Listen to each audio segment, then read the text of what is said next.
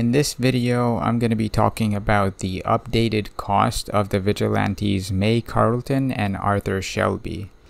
So recently, Mafia City sent out a mail that they're going to reset the vigilante packs 3 times instead of just 2 times. This change reduces the cost of these vigilantes slightly. So I'll be quickly comparing the old and new cost of these vigilantes.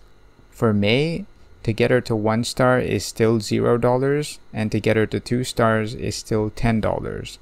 To get her to 3 stars, it was $125 before, but after this change, it's only $80, so you're saving $45. To get her to 4 stars, it was $825, but after this change, it's only $600. And to get her to 5 stars, it was $1,825, but after this change, it's $1,700. For Arthur, it's still $5 to get him to 1 star and $15 to get him to 2 stars.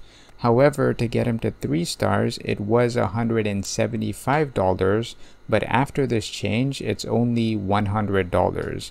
That is, you're saving $75. To get him to 4 stars, it was $825, but now it is $700, and to get him to 5 stars, it was $1,925, but now it's $1,800. So those are the price changes because of the extra reset that's going to happen now. Let me know in the comments down below whether you're now going to upgrade your vigilantes even higher now that they've slightly reduced the prices. If you haven't liked the video yet, then be sure to scroll down right now and leave it a like. Before I end this video, I'd like to thank all of my patrons for the support.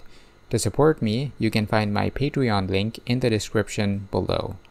Thanks for watching the video, guys, and I will see y'all in the next one.